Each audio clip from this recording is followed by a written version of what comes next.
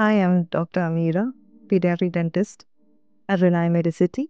As you've seen cases of dentophobia or extreme irrational fear for dental treatment, what do we do in such cases?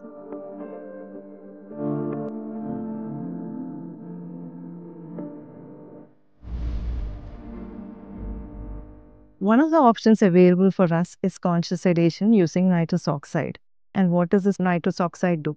Commonly known as laughing gas, it reduces stress and to a certain extent reduces pain perception too, while the patient is awake and aware of her or his surroundings.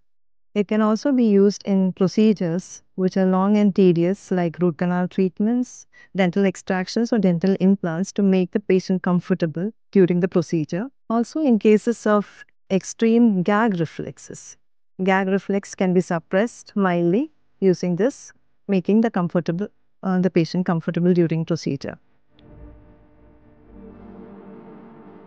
And how is this done? Nitrous oxide and oxygen gas is made to inhale using a mask. The patient will feel relaxed, a lightheadedness will be present, along with a sense of euphoria. This is less effective in people who smoke and drink.